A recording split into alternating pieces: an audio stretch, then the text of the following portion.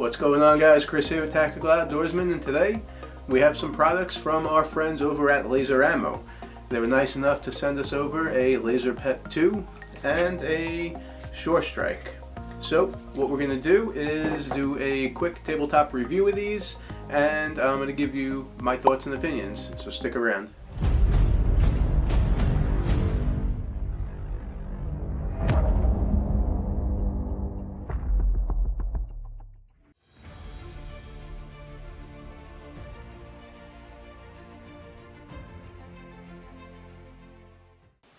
Alright guys, we're back. So let's jump down to a tabletop review and take a look at what we're dealing with. Alright, so let's take a couple of minutes and go over at a high level of some of the features of what this guy does. Before we get into that, I want to talk a little bit about the Surestrike, which is the laser cartridge. And this laser cartridge comes with a few things. We'll get a close-up of this here in a second, but what we have in here is the laser cartridge, a 9mm adapter, a 45mm adapter, a 40 caliber adapter, a 223 adapter, and this little piece goes on the front of the laser for the 223. So with 223 you'll have the three pieces together. You've got a battery. And then for handgun, you've got this hollowed out rod that will go down the center of the barrel, and it comes with a screw-on red tip to put on the front, which will stick out the front of your barrel in your handgun, so that you know that the barrel does not have any live ammunition in it. Alright, so let's talk about this guy here. This guy is the receiver for the laser. Incidentally, I didn't mention that the laser on here is an IR laser, so it's not a visible red laser, but this is the IR version. And this is the LaserPET2, which is compatible with the IR. So just make sure that you check compatibility before you buy any of these products. Alright, so this receiver is pretty cool. It comes with 6 built-in functions. So the first function that this thing performs is classified as P1, which is the first program. And what this program will do is just count your hits. So every time you fire your weapon with the laser cartridge in it and you strike the sensor here, you'll just get a count on the LED display here that tells you how many times that you've hit it. So that's the most basic function. Now the P2, program 2, is a shot timer. So as you see, the timer starts and it won't stop until you place one hit onto the sensor.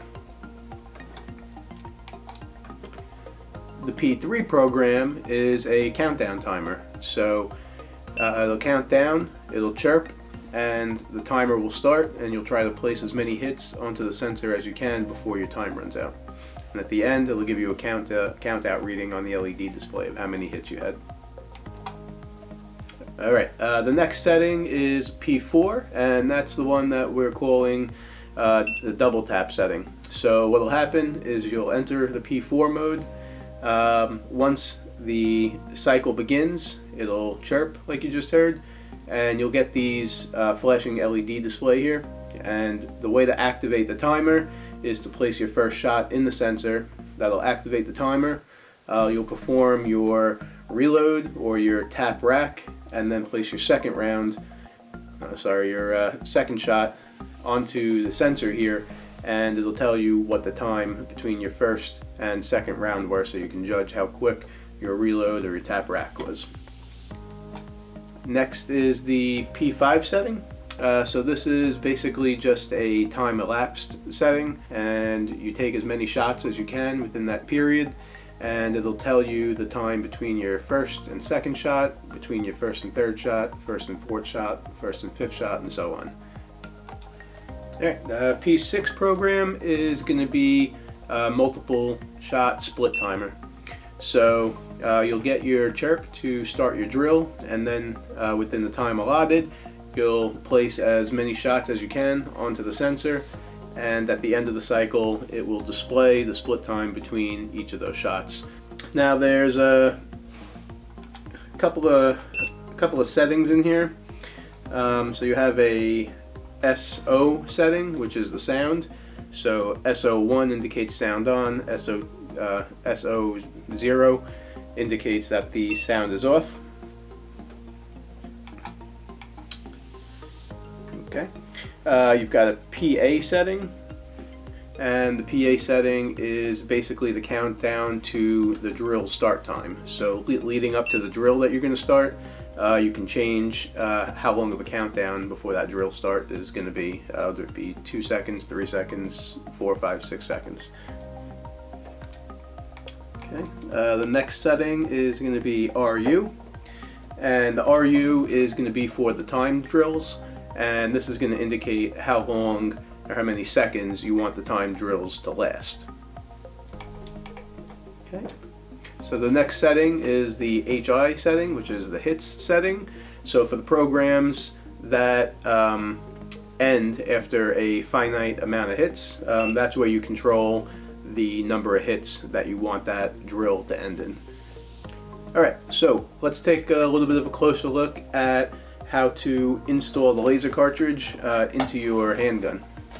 Alright, as I mentioned earlier, I'm going to use my Gen 4 Glock 19, and we're going to install that laser cartridge into here. Alright, first things first, we need to assemble the laser cartridge for the caliber weapon that we're going to be using. In this case, we're going to be using a 9mm. So I'm going to take the base and the 9mm adapter, and we're also going to need this little blue battery here. Okay, so let's get that assembled.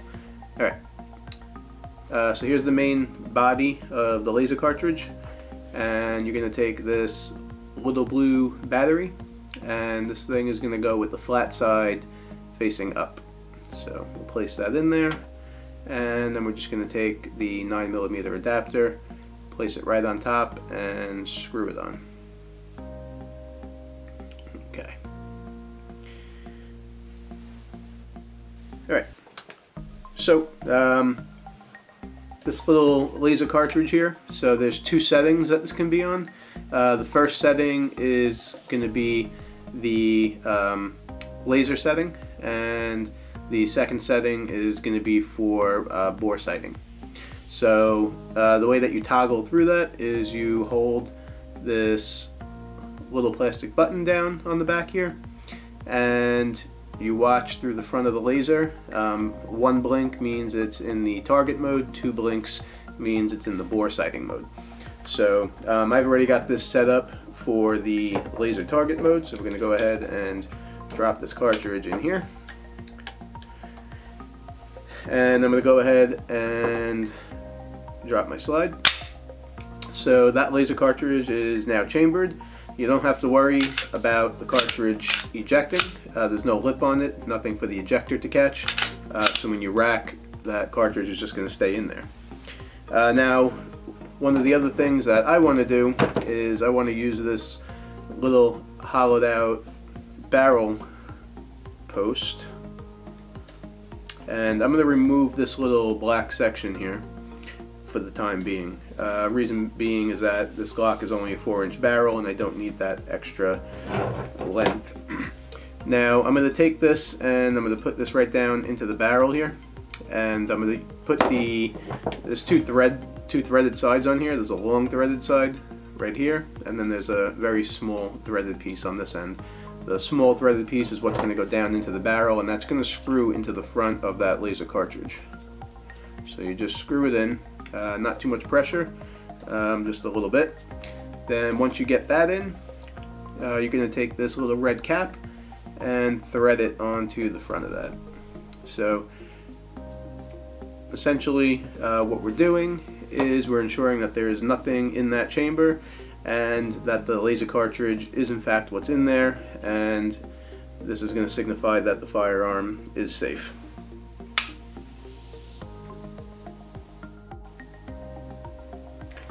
Now, some of the other cool things that this kit comes with is these little inserts. So comes with 5 of these guys, and they slide down into the opening here onto the LaserPET and gives you different targets to shoot at. So this one here would simulate a silhouette target. Turn that around, probably easier for you to see it this way. Okay.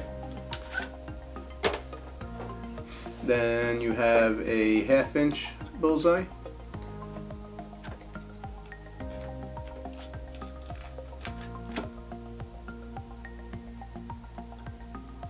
There's a coating on here that it's coming with.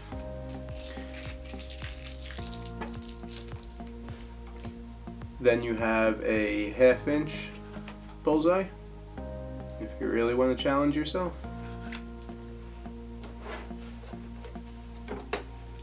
You've got a 1 inch bullseye. And I'm putting these in here backwards with the black side facing you, just because I think it's easier to see on camera, but the front side of these is actually gray. Alright. You've got another bullseye here, which simulates that of a crosshair with a red dot in the middle.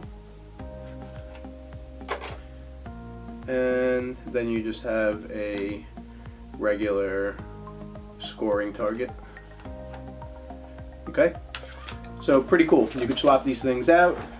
You can challenge yourself a little more if you want by putting these silhouettes and the 1 inch circles or the 1/2 inch circles and moving the LaserPET further away to challenge yourself more and to work on your accuracy.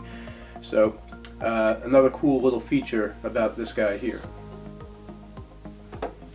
Also, I didn't specifically mention this, but it does come with a stand. So you've seen it sitting here on the stand, but this is actually 2 different pieces. This unscrews from here, and if you don't want to use the stand, there is a little spot in the back to where you can put a screw or a nail in the wall and mount this up on the wall if you wanted to do that. So all kinds of neat little options with this thing.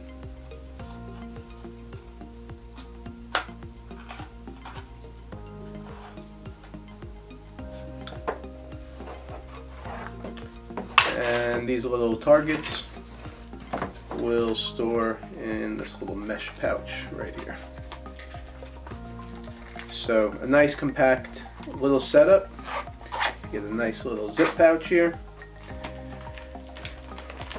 And that's it, folks. That's all that you need to practice your shooting anywhere that you want.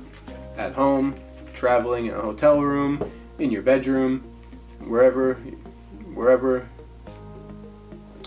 you want. Alright, let's take it back up top.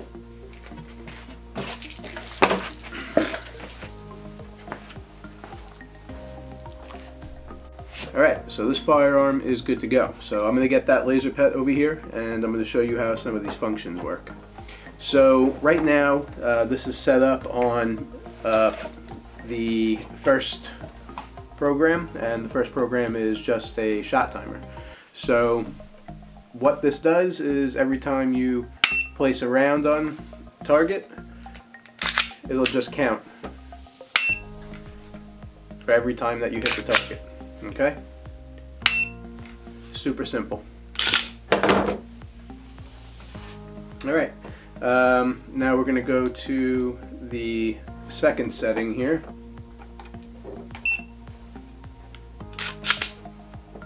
Alright, the next setting is P2. That program is just a shot timer. So you'll have a countdown, it'll beep, it'll start a counter, and then the counter won't stop until you place your first round on target.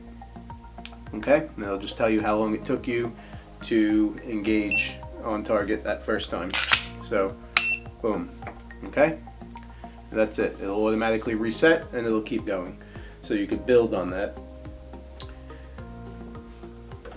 Then, now the next setting here is P3, and this is a countdown hit timer. So it'll start a clock and it'll count down, and at the end of it, it'll tell me how many hits I got on target within that countdown period. Okay. The next setting is going to be the P4 setting, and the P4 is the double tap. This is the one for the reloads or the tap rack. So we'll start, shoot, shoot. Okay? I know you guys might find this a little comical that I'm sitting right next to the thing and I'm missing it, but kind of facing the target towards you and facing the gun backwards, and it's not as easy as it seems. But nonetheless, it'll start. You'll see its numbers are blinking here. The counter won't start until I place my first round. Place my first round, the clock starts, and it won't stop until I place my second round. Okay? So that's the fourth program.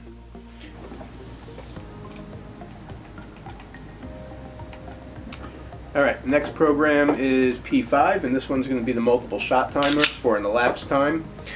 The way that this drill works is, this is the one where you can set how many shots you want the drill to last for. So I think this one is set for 6 shots.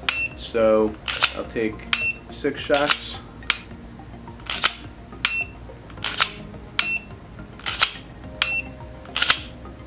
Okay. So timer stops at 6, and then it'll go through the LED and tell me what the elapsed time was between my first and second shot, first and third, first and fourth, first and fifth, and so on. So that is the P5 setting. Next is going to be the P6. So this is a multiple shot split time. So basically you're going to get the start chirp and you're going to place your shots on the sensor, 6 shots, and it'll display here what the split times were between each shot. Okay? So that's what the 6 settings do. If my initial explanation didn't make sense, hopefully that helped you out. Alright, so now let's switch this over from 9mm and go over to the 223. And we'll see how that works out. So I'm just taking off this back cap here, and I'm going to put on the back cap that is labeled 223. So we'll just drop everything and then we'll start over. So we'll go ahead and screw this guy on.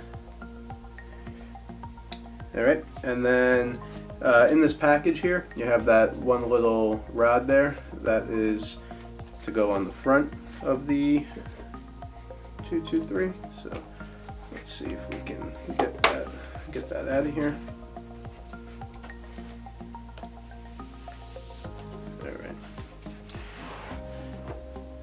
Alright, so this little post is going to go and get screwed on to the front of the laser cartridge here. Boom. Alright, so we're going to get that and put it into the chamber here. So let's just do a real quick safety check. Nothing in this magazine, and you probably can't see from there, but there's nothing in the chamber. Empty. Some dirt because I haven't cleaned it in a while. Alright, so we'll get that in, and we're going to get a cartridge in here, and that's it. We'll let it go home, and that's it. So now our AR is ready to do some laser training. So ready to rock.